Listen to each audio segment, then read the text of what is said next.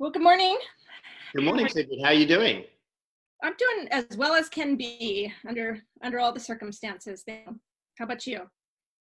Yeah, it's been surreal, crazy, difficult times. But I think we're getting hopefully to a place you can see light at the end of the tunnel. Mm-hmm. Yeah, absolutely. You know, I was just reflecting this morning before I get into the interview that it's been maybe 12, 13 years since we first met, and you came down to Santa Barbara to help review a concept called Fossil Free by 33. And we were in a yurt up the Gaviota Coast at El Capitan. I remember it. And it's like glamping. Glamping, yeah. It was like a lifetime ago. And here we are, 12, 13 years later into the fossil fuel story, and so much has happened, a lot to unpack there, and quite interesting and timely that we're having this discussion the day after the price of oil dropped to zero or less than zero, which is just kind of a moment we would not have, I wouldn't have seen coming. I know. I mean, yeah, the state has a goal. Many other states, I think there's 11 or 12 now, have goals of getting to zero carbon energy. Ours is by 2045. I mean, the cool thing is, like, it was just an idea at the time, and it seemed so radical, and no one could believe that we had the audacity to even be discussing it, let alone proposing it. And then folks at Stanford, 5 years ago, were really like, we can actually do this. Why set a goal of 50% or 60%? We need to get to 100%. So it shows the power of ideas to push stuff forward. And also, I remember Amory Lovins, I think we even talked about it at the time, was like, the Stone Age didn't end by running out of stones, and the oil age is not going to run out of oil. And so the question is, I mean, bizarrely, the price of oil being at zero means that many destructive oil extraction practices become unaffordable, like tar sands. You can't extract oil from tar for less than like $45 a barrel. So when I think yesterday the futures market was actually negative 40 for a point. Like, you would have to pay someone, Sigrid, to take the oil off your hands because there's no storage capacity. So who knew that the cheaper the price got, potentially the more we can institute zero carbon policies. Yeah, it's such a poignant and interesting time. It just feels like we're living the metaphors, right? We're just living, everything is becoming actualized. And I want to start with one of kind of the first symbols or images of the environmental movement, or some of the first. And in Santa Barbara, speaking of oil, that was the 1969 oil spill. As you and I are kind of part of the next generation of environmental activists that came out of that wave, so we really rely on the stories of our elders to tell us what was the impetus and the energy of the 60s that led to Earth Day. And as I mentioned, in Santa Barbara, our elders talk about the oil spill and the grief and the anger of that came out of that. But many in my circle also talk about that Earthrise photo that was taken from the Apollo 8 mission, and how that shifted their world view and their view of themselves, because it really turned out that during that exploration, the real message from that mission was when the explorers turned around and looked back at ourselves and realized our interconnection and our humanity and our dependence on one another. I'm just curious, like, what stories from your elders resonated with you growing up about the birth of the environmental movement? Well, I'll tell you my age. So I was born in September 1969. So I was born between July 4th, when, the man landed on the moon, and April 22nd, 1970, which was the first Earth Day. So, I mean, I always tease that, my brother, who was born before, like, has no idea how to do technology, but because I was born after the man landed on the moon, I kind of have some idea. I mean, for me, it really has more to do, like, I grew up with the mythology of Joseph Campbell and kind of thinking through the deep connections that we've had with Earth during our entire evolution. And really this concept that we were born from the Big Bang, and scientifically, we kind of can conceptualize what that means, that there was this infinitesimally dense atom before which there was no space or time. So if you think about that, that there was this atom that created every single thing in the known universe, it just shows that we're kind of all made of stardust, and that we're all connected, like the table, the computer, us. And the more that I get involved in the environmental movement, especially things like the microbial loading in our bodies, more than half the genetic material in us is foreign to us. We are not born with. It's microbes that come from the world around us. And so I think we've developed this level of belief in our independence with technology since the birth of the environmental movement that's really dangerous. It kind of gives us a sense of comfort and security and ability to not need each other, not need the natural world, somehow that we're better than the rest of the natural world and nature. So I don't know, I think it's recreating a mythology for the next 50 years based on our interconnection.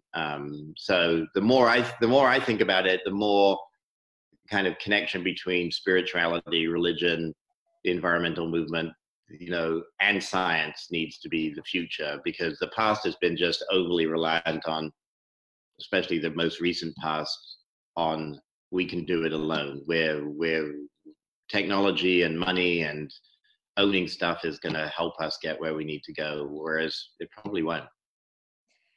And so timely. Wow, we went deep real fast on that first question, and thank you, because that's exactly how I feel and how I think about it. And it really resonates right now, right? Because we're in this moment in time where we also have to turn around, go home, and we're focusing and we're realizing the importance of our interdependence, that we're really relying on each other. We're all connected and relying on each other to maintain public health, right? Mm-hmm.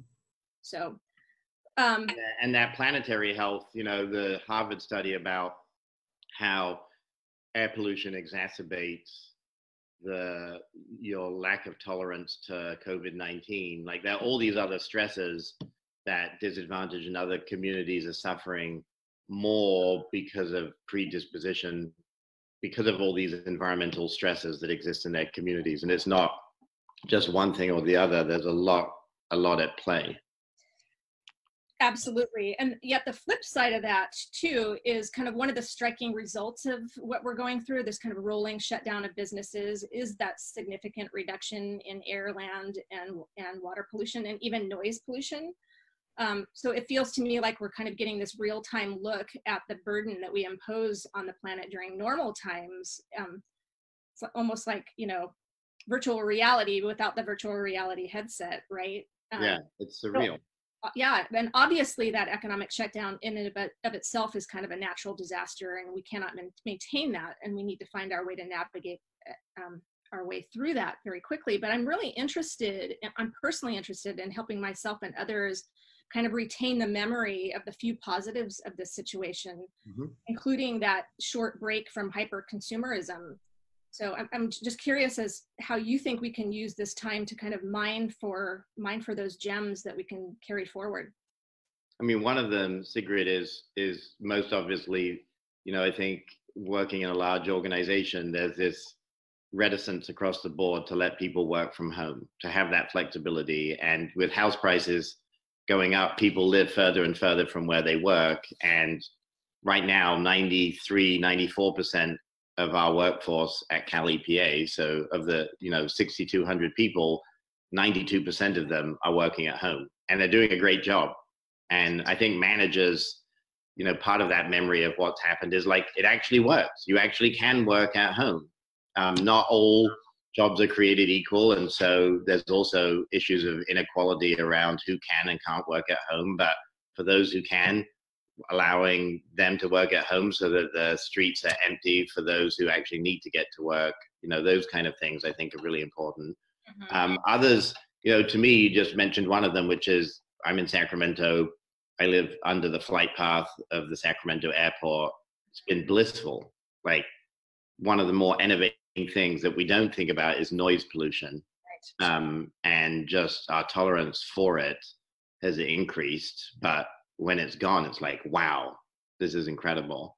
And our ability for self-reflection, I think, we don't have a lot of time normally. Now we have lots of time to contemplate and think. And I miss that. I realize how much I'd miss that. And just simple things, as you pointed out, like we can get by with a lot less than we thought. And really goes back to kind of the original question, which is, of all the things that are worth celebrating on Earth Day, life itself seems to be the most important. Like that's what we're fighting for now, is a chance at living life to its fullest. And when it's taken away by COVID-19, by the pandemic, we have time to reflect on what that means. But it also means we have to take full advantage while we can of the precious days we have on the planet. And our own mortality seems like the last taboo subject, in the United States. If you go to Mexico or India or many other places, people talk about mortality, but we hold that very close to us. And so that's another result of like, how do we think about intergenerational equity? How do we think about what it means to be alive right now? So yeah, a lot going on. Yeah, absolutely. And of course, not everyone is experiencing the kind of the luxury of time to think and during all of this. And there are a lot of kind of components, including some justice components that I want to dig into here in a second. But one of the things that really struck me today is that one of the key pieces of legislation that emerged from this era that we're talking about 50 years ago was the Clean Air Act, which is also marking its 50th anniversary this year. And the American Lung Association put out their State of the Air report today, which tracks data through 2018. So it doesn't get 2019 and 2020, and doesn't get this time period we're in right now.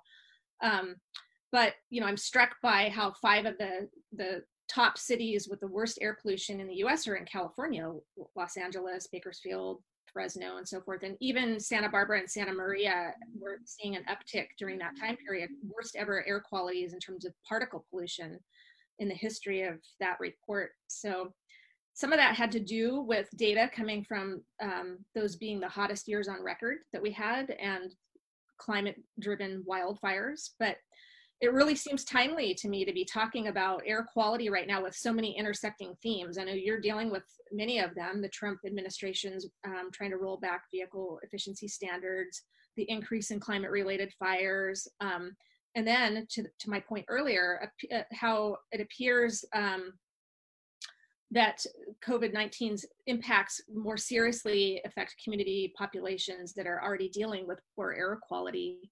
So I'm just curious as to what's your greatest concern in all of that. You focused.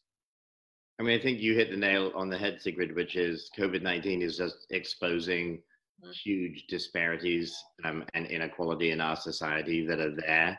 And as you said, if you're living with 7 of your family members in a 500 square foot trailer, that's very different than having the luxury of being in a single family home.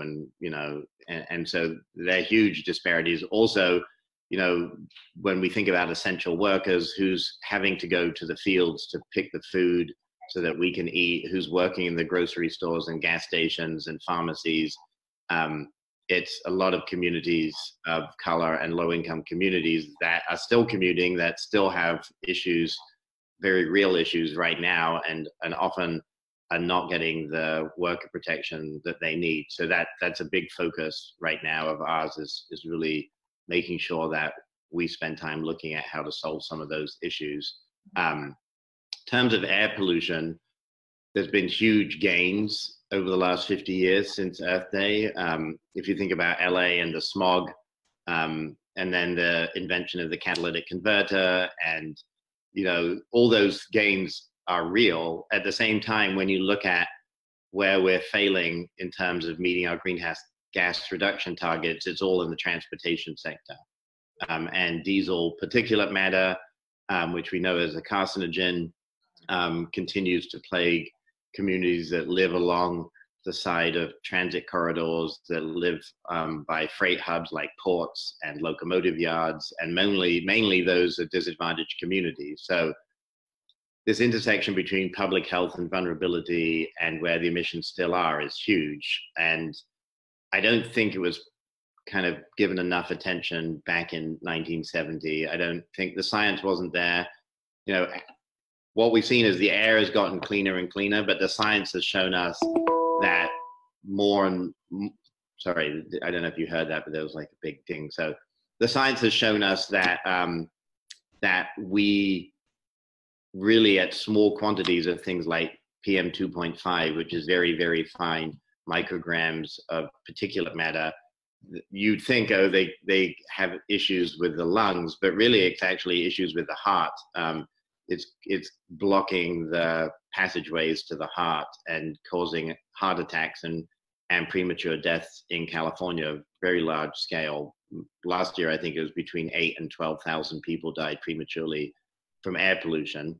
And most of those were communities of color and low-income communities. We have the highest asthma rates in the nation in places like Fresno. So we got a long way to go is the point.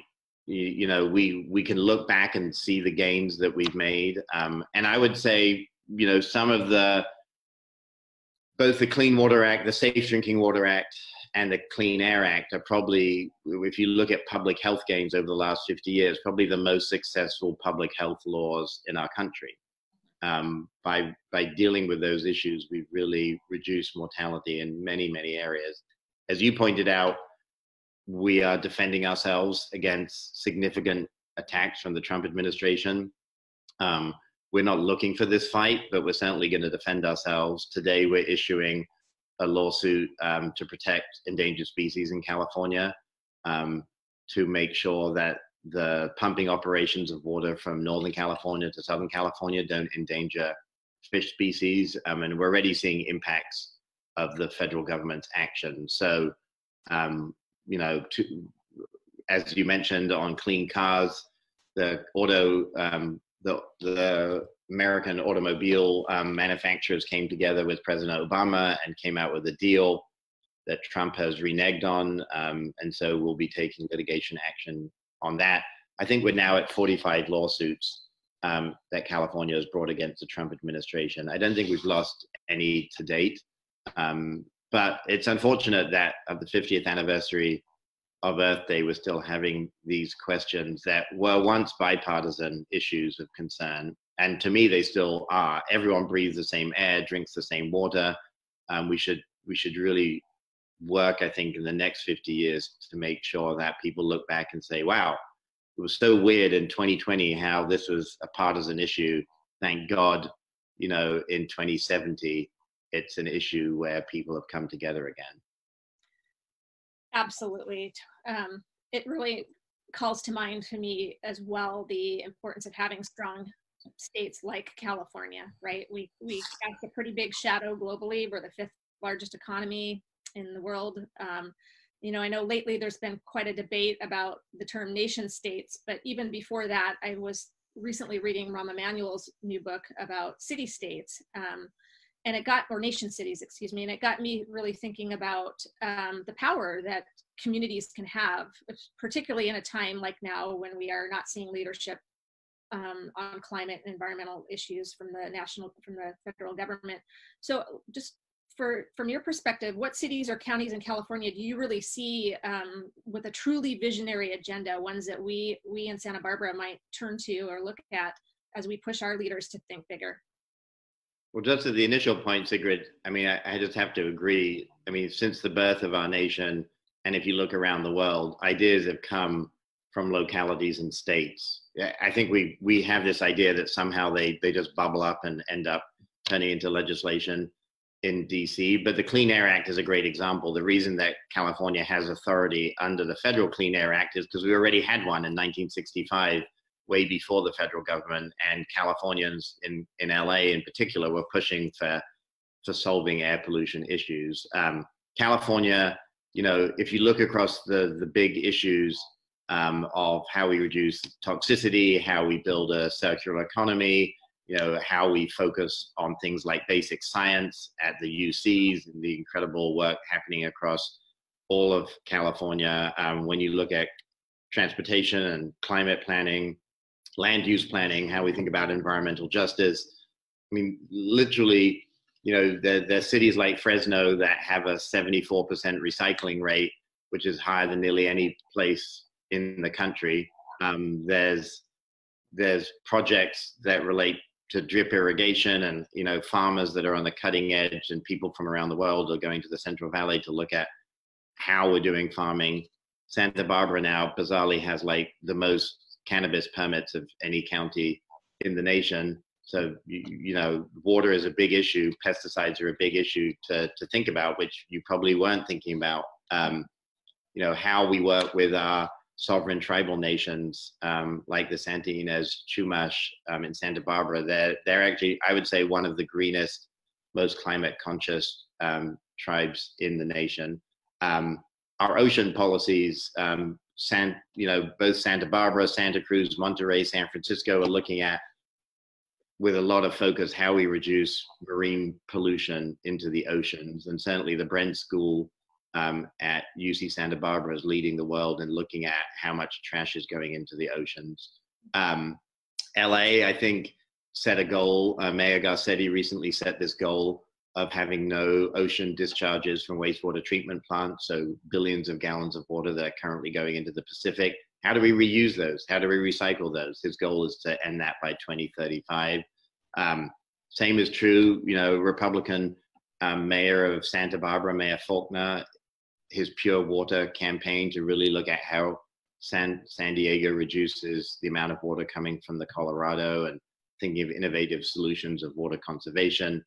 All the way through San Francisco, if you look at their integrated pest management, how much pesticides they've reduced in their city, it's incredible. And, you know, issues of recycling are vexing at this time, because we're going through, you know, global kind of complications relating to export bans and all kinds of different stuff. But communities around, you know, in Alameda County, Berkeley, and others are really stepping up their game and looking at how to change the paradigm. So for me, across the board, cities in California are inspiring me. We had a meeting with this group, Green Cities California, recently, and I was just blown away at how much is happening at the local level, how all of them are saying, how do we build out infrastructure for electric vehicles? So electric vehicle charging is only going to happen at the local level. We're going to help, we're going to provide money, but the land use planning, the zoning, the getting it in is local government, as with energy efficiency and solar. So everywhere I go in the state, I'm inspired, whether it's rural California. Yeah. The final thing I'd say in rural California is people are really looking at on-farm composting and how we use that compost to apply it to the land to sequester carbon, which I think is the next frontier. Yeah, what I loved about your reply there was it was an intermix of small and large cities, rural areas, and some of the usual suspects, right, Berkeley, but some that you wouldn't really think about, like Fresno. And that speaks to, I think, the level of innovation and communication that's taking place, and that we can all learn from each other. Mm-hmm. Yeah. So just curious, what's on your post-COVID pandemic policy wish list? I think my sense of where we are is that we're not going to return to normal. It isn't going to look like before. So to your earlier point, how do we maintain some of the gains that we've achieved? How do we get to a place that looks environmentally more like where we are now, with reduced emissions, reduced pollution, communities coming together?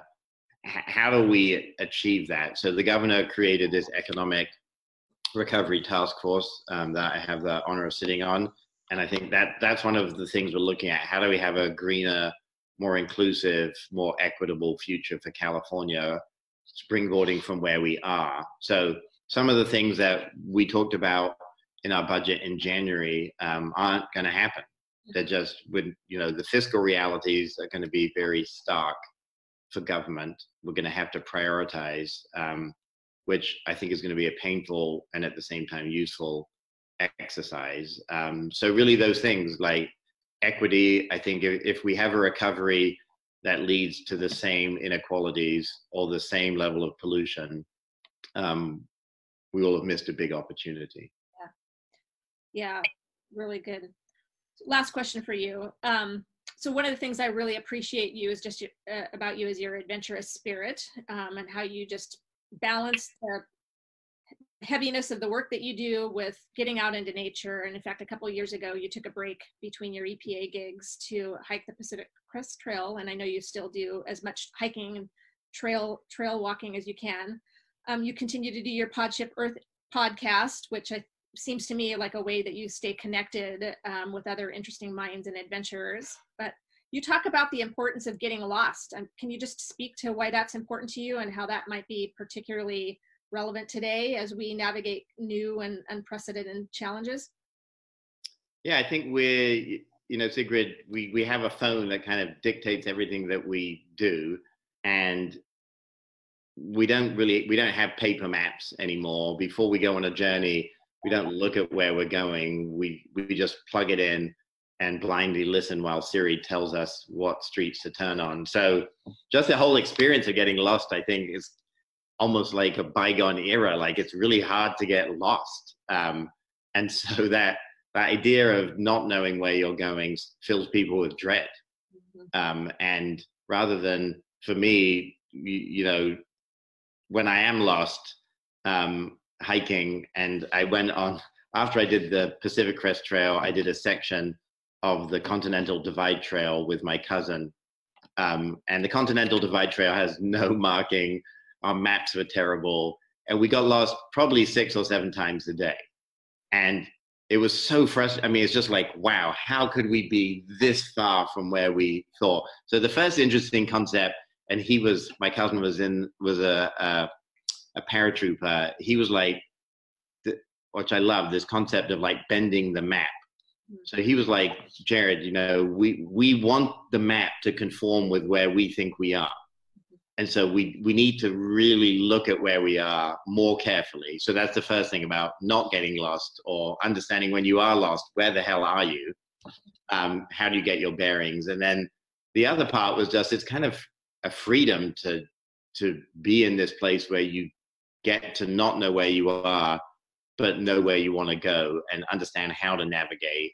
So it's, yeah, we are in some ways, I think, afraid of saying that we're lost. The minute you know that you're lost, you can either go back to where you last know you were, that makes you feel secure, or you can chart a different course. But sometimes I think we are lost and we just don't acknowledge it. So the hiking metaphor is really like how we go to where we want to get to, how we be comfortable with just being where we are and enjoying it, which is kind of where we got to on this hike, which is you get lost, you get frustrated, and then you sit down, you're like, wow, this is incredibly beautiful. Look at this river, look at these trees. Like, rather than focusing on being lost, focusing on where you are at that moment and being grateful for it. I've ended on a better metaphor. We started with good metaphors. We ended on a great one that feels very relevant to the moment in time. Just taking a breath and looking at where we are, acknowledging that we are maybe feeling a little bit lost, and feeling gratitude for pieces of it, and knowing that we're going to find our way out. So thank you, Jared. I always really enjoy talking with you. You've got a great brain. No, it's really fun. And happy Earth Day. Yes, thank you. All right. Okay. Take care. Thanks, Iris. Okay, bye.